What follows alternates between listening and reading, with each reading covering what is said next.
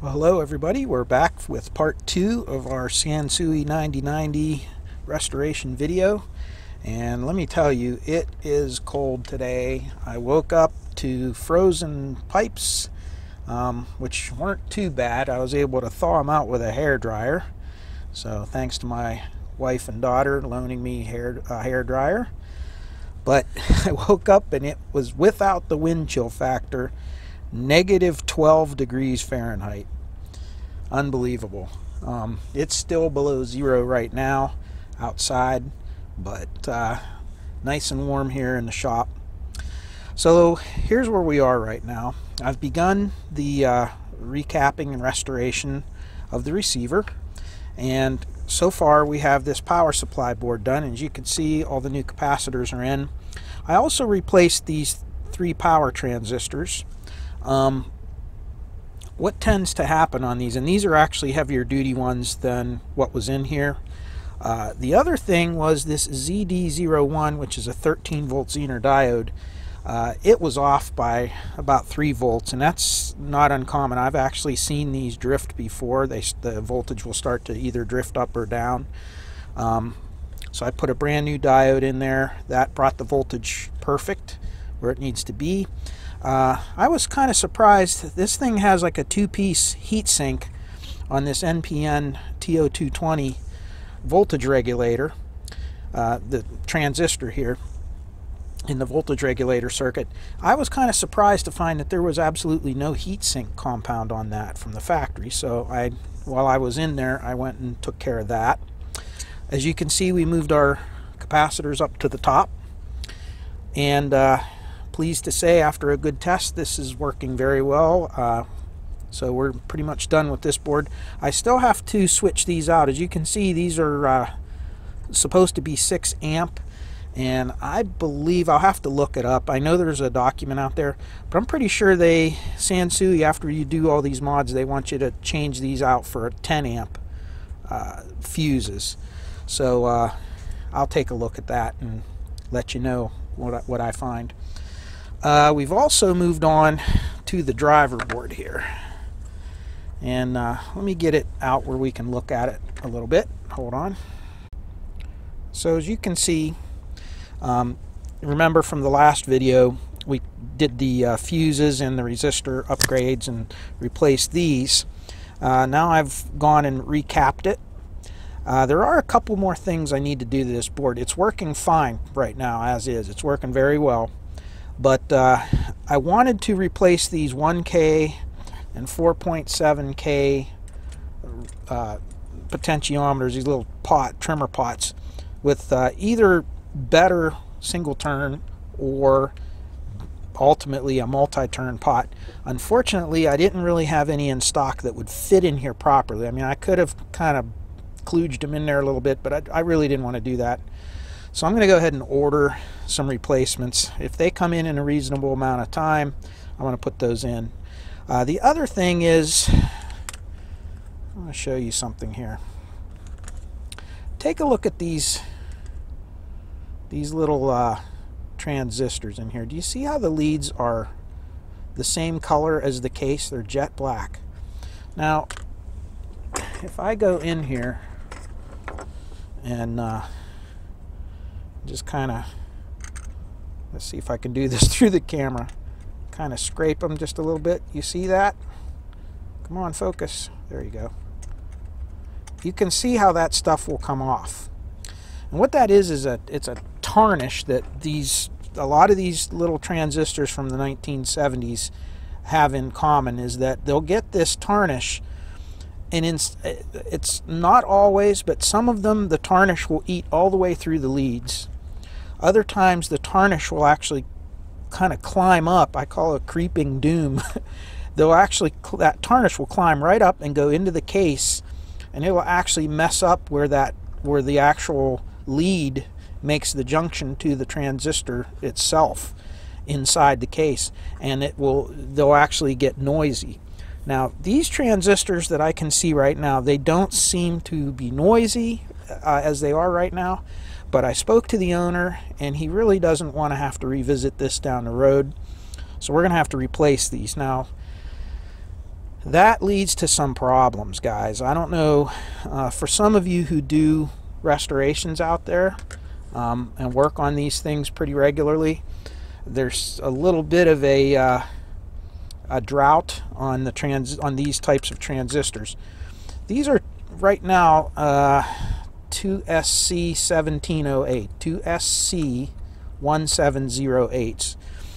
They're kind of special as far as transistors are concerned, and the reason I say that is that they're very high gain and they're low noise. Their pin configuration is a little bit different. It's very, very hard to find an exact replacement for these that will work. Now, I have in the past used 2N5551s and a couple other types with success, but with the one caveat that you have to really match them. You have to hand pick them, find the ones with the highest gain, make sure they're totally matched. It's a big process to just find some that work. Or you can replace, there is a modern replacement by ON Semiconductor, ON Semiconductor. They're sold through Mouser and through DigiKey, and they're a KSC, what am I thinking? KSC 18, wait a minute, let me look it up so I don't give you the wrong number. Okay, I just had to look it up and make sure. It's a KSC 1845, 1845. And those ones are suitable replacements, but they are currently out of stock and have been now for over a month at DigiKey and at Mouser's. Now, I've used them. They work good. I ran out of stock. They're very inexpensive, so you can order 100 or 200 at a time. I literally put 300 of them on order, and I think it cost me all of about $15 or $20 for all of them. So it's not very expensive, but I would recommend stocking up on these now, because I'm getting the impression that they're going to quit making them or go into limited production if they haven't already. And really, there's not a whole lot of other good replacements. There are some, but any of the ones that are suitable replacements for this seem to be getting harder to get. Again, so I don't know if I'm going to be able to replace these or not while this is still here on the bench, but or if I can find some other ones here. I have a lot of things in stock, but I'll just have to go through what I got. The other thing I'd like to do probably is, these are a differential pair, and if you look at them in the schematics, they're right here, you can kind of see how they're put together. And these need to be very, very closely matched. They're at the very front end, so you could see this is the input to the amplifier. So this is your first kind of stage of gain. And they need to be perfectly matched. They need to have high gain. If everything's not right, either it won't work at all or it won't work correctly. So, like I said, once again, the other thing is, if you remember from my Pioneer, one of the Pioneers, I think it was a SX750 that I did a video on, they were for a while making these in a package with like 2 transistors in one package for thermal reasons, so that they track thermally together. And that's still not a bad idea. And if you remember, I couldn't find a good one, a good replacement, so I used 2 discrete ones, and they worked fine in that example there. But what I may do is, I have some heat sink adhesive. It's kind of like heat sink grease, except it's an adhesive as well. It's a thermal adhesive. And what I'm probably going to do when I change these out, or if I change them out, is I'll put a little dab of that thermal adhesive between them, and then put a little piece of heat shrink around them to secure them together, you know, kind of like that. And hopefully that'll give them a little bit more thermal stability too. But once again, unfortunately, until I find the ones that I'm happy with and that test out good, I'm just going to leave these ones alone for now. I can continue on with the rest of the restoration. Another thing you'll see is I put a couple of 1N4148s, two of them in series, in place of those little single one, little spherical diodes that were in here. Those sometimes will go bad. So I just kind of, once again, for preventative reasons, I put these in. They work perfectly like this. And I just kind of tie them together at their junction and then kind of make it look like this. Put a little piece of heat shrink, clear heat shrink over them so you could see them. And it works pretty good. So again, I haven't done any kind of crazy biasing or done any kind of alignment like that yet. Just did a quick test. Running 100 millivolt RMS into the input of the amplifier itself. I disconnected the jumper between the preamp out and the amp in and tested it, working perfectly. So we're going to kind of continue on from here and move on with the recap to the rest of it. So all these other resistors, everything else tested out good. These big transistors, they're fine, and I typically don't change those unless I really need to. These ones don't seem to run very hot as others have in the past, so and some other amplifiers. So we're going to leave these alone. What I will probably redo the thermal compound on them. They do have a little bit, but I'll probably clean that up a little bit, and this thing should be ready to go, other than, like I said, the pots and the extra transistors. So let's move on. I'm going to move on over to the board over here. As you can see, there's just a few capacitors in there. You have your input selector switch on there, a few things that need cleaned up. So I'm going to get started on that, and we'll be back. All right. Hold on a second. Get my microphone on here, huh? So I said I was going to do the caps on the selector switchboard, but in order to do the selector board, I had to take the front panel off to get the knobs out, to get the shaft out and all that.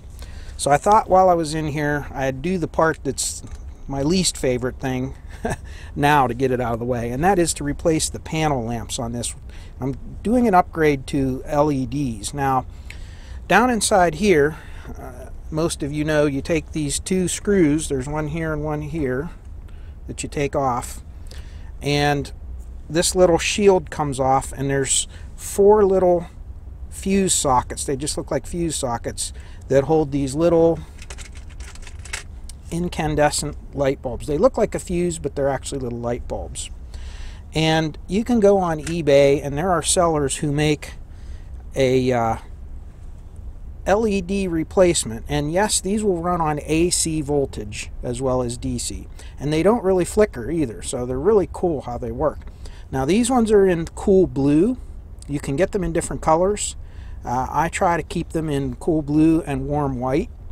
The cool blue actually helps with the blue dials on like the older Pioneer and the Marantz and the Sansuis. So very easy, you just pop them out, pop the new ones in. Same thing with the tuner meters. Now, when we get to the power meters, that's the dreaded one to do. As you can see, the power meters are kind of mounted way down in here, and they're not much fun to get out, and they're even less fun to replace the bulbs. Now, I did one already, and I'll turn this on real quick and kind of show you what they look like. Let me shut some background lighting off. And if you turn it on, one of them has incandescents and the other one has LEDs. And I don't know, can you tell which one's which? Because I did one, and I'm going to show you how to do these on the other one. So if I tip this up a little bit, you can see a little better. Let me turn off the lights. So you can see one of them's LED and one of them's incandescent. So let's take a look. So if you guess the one on the right was the LED, you would have been correct. And as you can see, you can actually fit a standard 5mm diffused, I'll show you one here, 5mm diffused warm white LED. You could also put bright white, whatever color you want, really. I like the warm white because they have that yellowish glow to them. But this is what they look like. Focus, you fine camera. There it is. And they fit, believe it or not, without having to modify anything. Here's your old little grain of wheat bulb that they have in there. They're called grain of wheat bulbs because they're about the size of a grain of wheat. And they have this little rubber stopper on them that they mount through. And it just so happens that that little rubber stopper is 5mm in diameter, just like this bulb. So it's actually a pretty perfect fit. Now, these bulbs will last a very, very long time.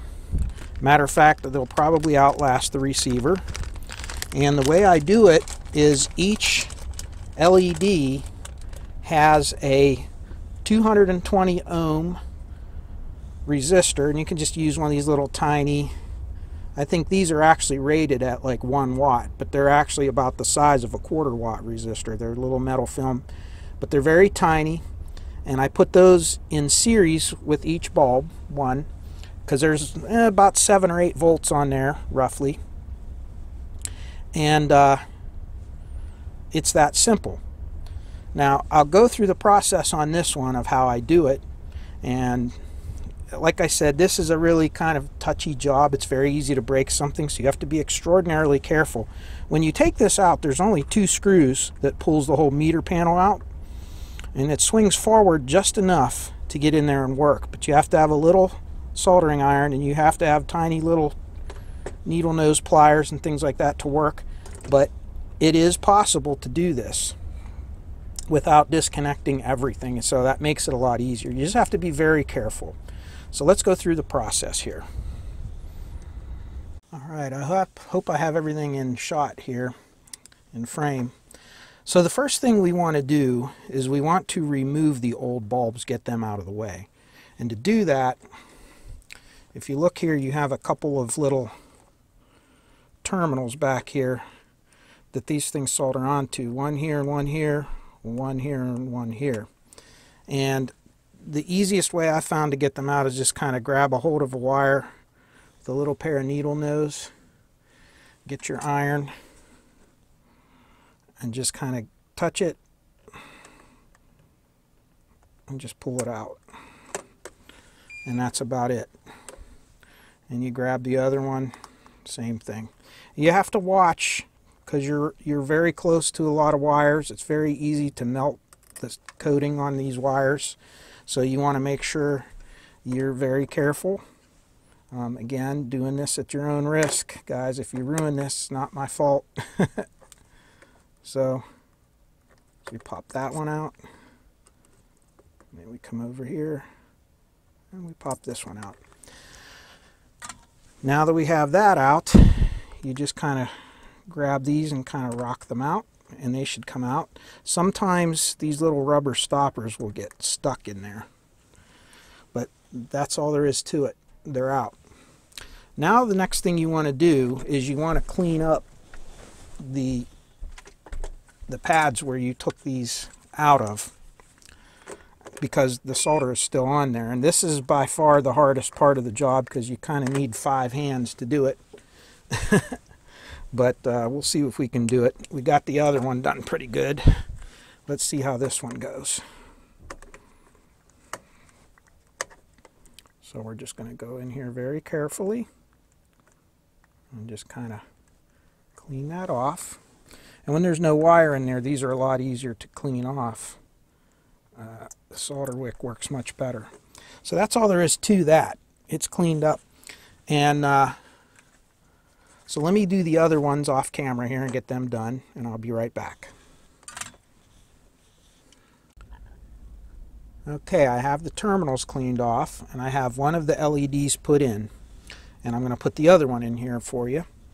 And the first thing you want to look at is, if you look at the LED, there is a long lead and a short lead. The long lead, obviously, is the positive and the short lead is the negative. The short lead always goes to the flat spot here, which is the anode, I believe. And so you want to make sure, or the cathode, I'm sorry, the flat is the cathode. This is the anode. But anyways, you want to make sure, and here's a tip for you. When you put these in, you want to put one side, and it doesn't matter which side's which. One side, make the long lead face outward like this towards you, and on the other side make the short lead face towards you. So they're opposite. Now there's a reason why we're going to do this. What we're going to do is we're going to wire these two LEDs out of phase. There's AC voltage going across here. So these are only, since they're diodes, they're only going to light up on one half of the cycle, on the positive going cycle. The negative going cycle, they're going to block and not conduct and not light up. If you have them both wired in phase, you may be able to see a little tiny bit of flicker in the lights because they're only running on half wave. If you put them out of phase, what's going to happen is one of them's going to light up when the phase is in one direction, the other one's going to light up on the other phase. So basically the flicker will cancel each other out. I don't know if that makes sense to you or not, but that's what we're going to do.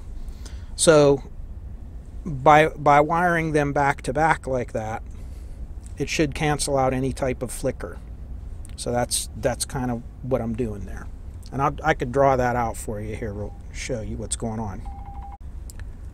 Okay, so essentially what I'm talking about is wiring the diodes like this. Okay, so these are obviously your light emitting diodes. So during the positive going cycle, half cycle of your AC waveform, this is positive and this is negative, right? And so we have that path through this diode and back, right? And so this diode will light up. Of course, this one's backwards biased, so it will not light up. Conversely, when we go opposite, and this becomes plus, and this becomes minus,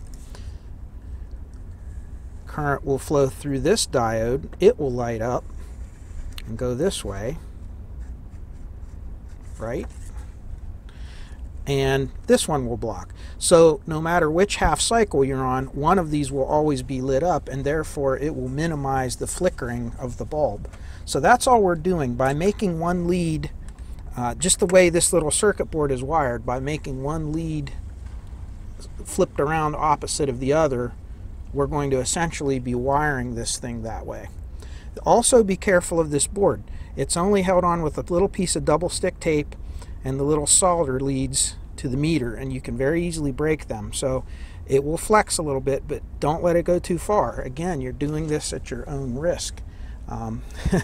If you're not careful, you can damage things, and I'm sure these meters are not easy to come by if you can find them at all. So as you can see, I have this one, I have the short lead facing towards me. So in this side, I'm going to have the long lead facing towards me. So we're just going to take this and kind of put it in here. Whoop. And it's okay if they bend a little bit. Won't hurt anything because we're going to be bending them anyways. And you just pop it in there right like that. Okay. Next step, we're going to take these little resistors and we're just going to push them up through this hole, this first hole, the closest one to us. Just like that. Okay, and I'm going to do the same on the other side. So you can see it's wired just like that. And we're going to just tack that down with a little bit of solder.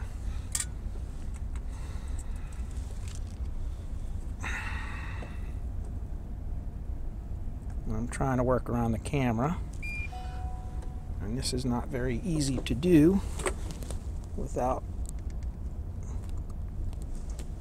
Okay, I'm going to have to move the camera to do this, but I'll solder it on here and then I'll be right back. Okay, next thing you want to do is you just want to take these leads of these resistors after you solder them through there, pass them around the outside lead that's closest to you on both sides, make the little J hooks, and just tack solder them down just like that. Now the next thing that we're going to want to do is bend these ones over and put them in the remaining hole on either side, and I'll show you that here in a second. And you can see these are just, the other lead is just bent around that way like that, and then you solder them in from the top. And that's it. That pretty much is a permanent fix for this, and let's see how it works. Move my light out of the way, back this up a little bit, and let me put one little screw in here to hold it so that it doesn't keep falling out on us.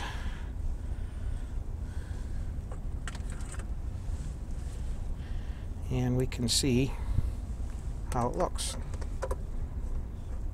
Okay, let's try it out. What do you think?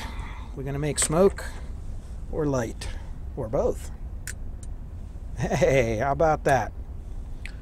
And you can see, I don't know, I'm looking at this at the viewfinder on the camera, the little view screen, and I don't see any flicker whatsoever, so that's a good thing. So there you go. We now have nice warm white panel lamps on the power meters here, and we have nice blue power lights there, or background lights on the dial. Now, one other thing we're going to do is we're probably going to replace these little bulbs here. Let me go down, and we'll probably replace those with these little LED replacements, and you can see they should just fit right in there as well.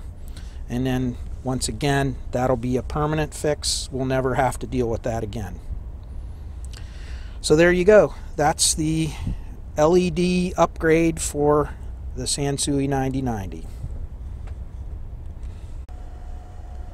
So we're back into the recapping, and I get this question over and over and over and over again, and that is, when you're replacing capacitors, when do you want to replace an electrolytic with a film cap?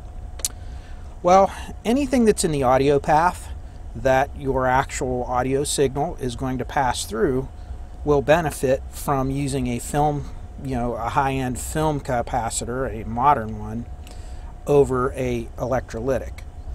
Now, these little orange electrolytics, some people say that they're super high quality. You see how they're kind of sealed on the bottom, and you see these in a lot of the old gear, the Sansuis. There's a lot of these in the Pioneers. These were considered audio grade electrolytics in their day, but I have proven again and again that these things do leak and they do go bad. Now, whenever you see these orange caps, those are typically in this older 1970s gear. Don't just go by the color, but I'm just kind of making a little bit of a generalization with these old 70s receivers. These are usually audio grade electrolytics. And anytime I see these, if they're available, and if the size and the space will permit, I will replace them with these. Now, there's two different kinds I use. One is by WIMA, W-I-M-A, and you can see here they are. Here's one of them. These are very good capacitors. And the other ones are Kemet, K-E-M-E-T, and they look very similar to this, only they're in a white package instead of a red package. Either one works just as good as the other. I've had really good experience with them. You don't have to worry about leakage or ESR or anything when you're dealing with a film capacitor over a electrolytic.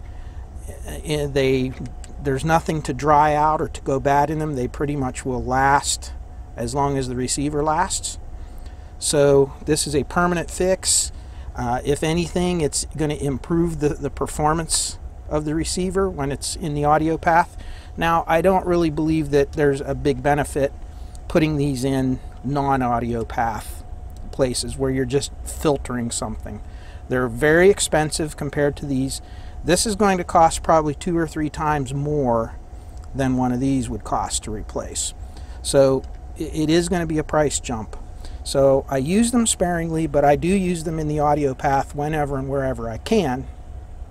And I try to stick with electrolytics in anything that's doing a filtering type job, like in a power supply or something like that.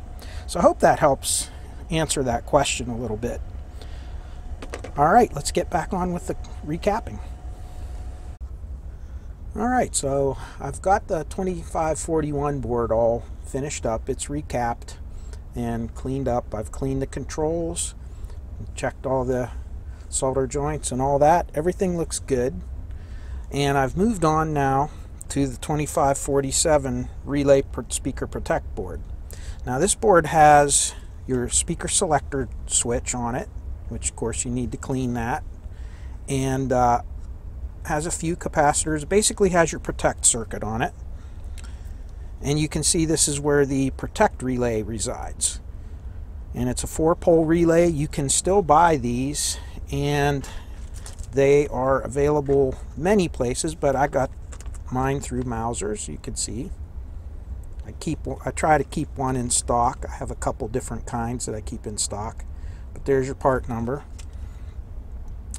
And here's the old one that came out, and remember, this is the original one. It's over, almost 40 years old now.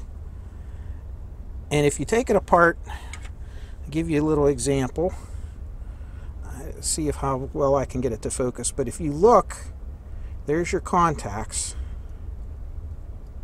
Okay, and when you look at them, I don't know if it shows up on the camera or not, but you can see where the actual coating on there. We talked about the coating, that there's plated contacts and solid contacts.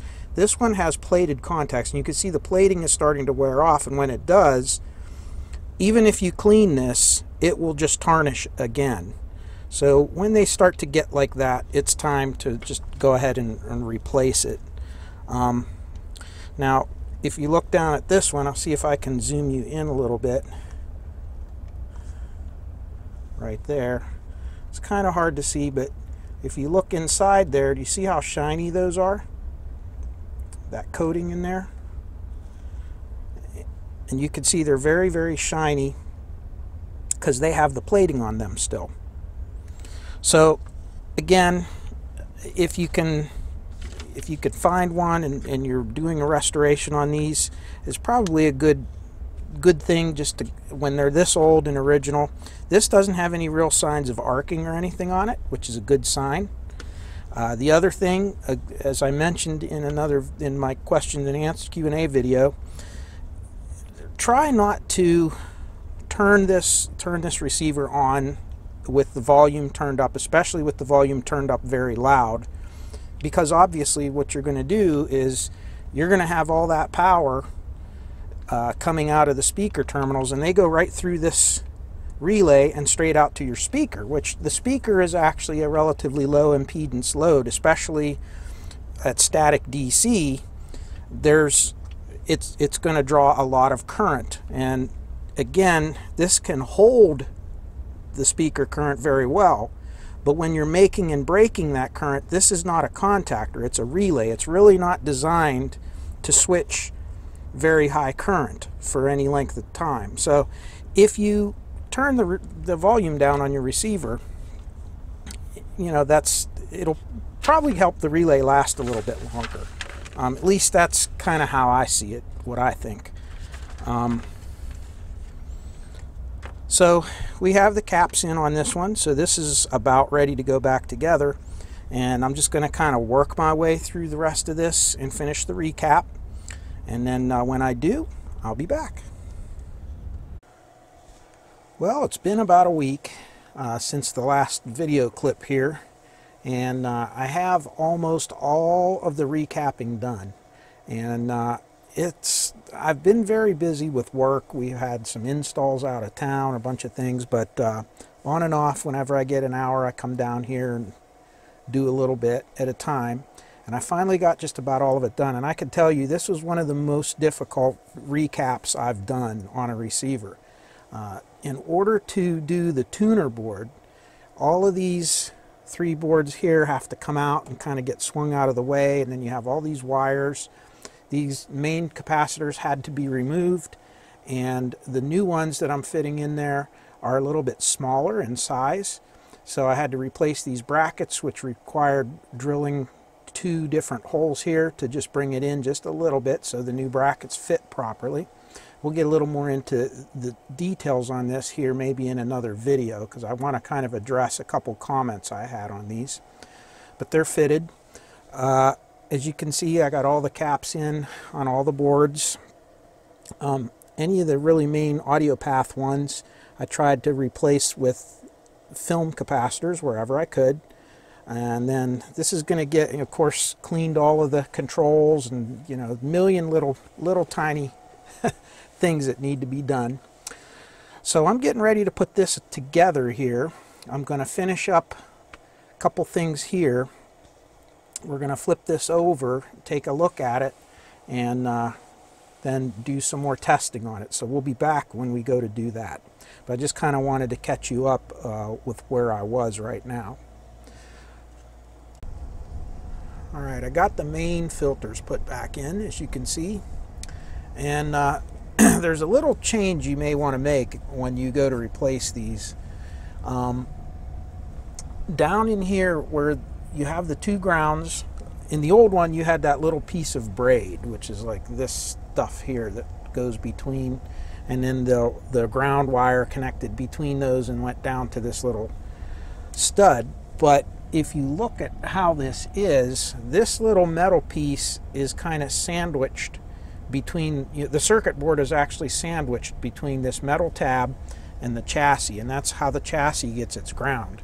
Unfortunately, all of the grounding for the chassis then goes through this little tiny, right here, this tiny little screw.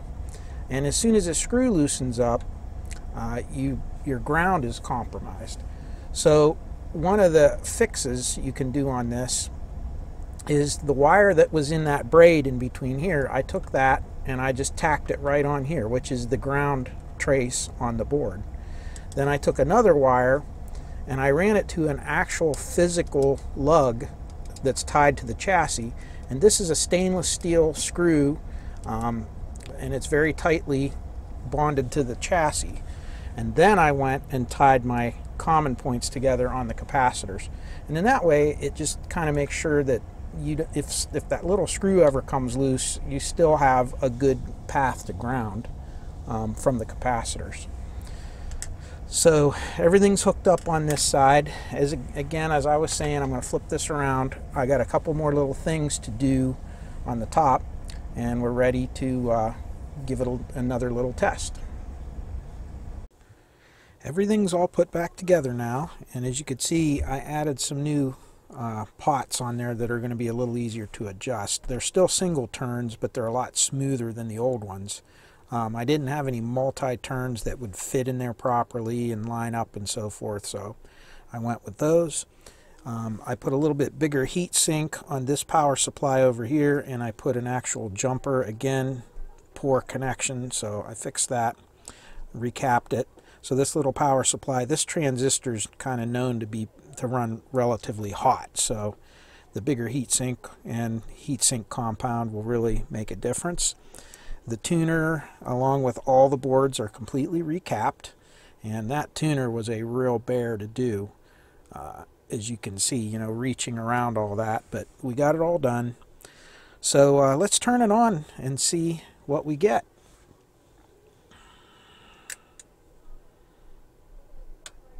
All right, that's good so far. And let's go over to here with my loud family, and let's turn on some, okay, and align the phase, and you can see pretty close, and it looks pretty clean right now. And I'm not driving it real hard, and we're just going into the power amp in just to test it for right now. Everything looks good, so I think we can move on, and I think we're ready to start the alignment. Well, we're going to end this video right here and get it posted. It's probably awful long as it is. So the next thing we're going to do is, next video, we're going to actually get into the alignment. Now, I did test the tuner when I first brought this in, and it's a little bit out of alignment, so we're going to have to do that. And then obviously we're going to have to do the bias and offset and go through it all and test it. So that'll be the last video. Until then, thank you for following along on this, and I thank you all for your patience. It took me a while to get this one put together because of all the things in my busy schedule, and so we're going to close up shop. And again, I'm going to wish you all the best of health, peace, joy, and happiness in your lives, and I hope all is well. Stay warm if you're in any part of the world here that's getting all this crazy cold weather, and we'll see you next time. Take care now. Bye-bye.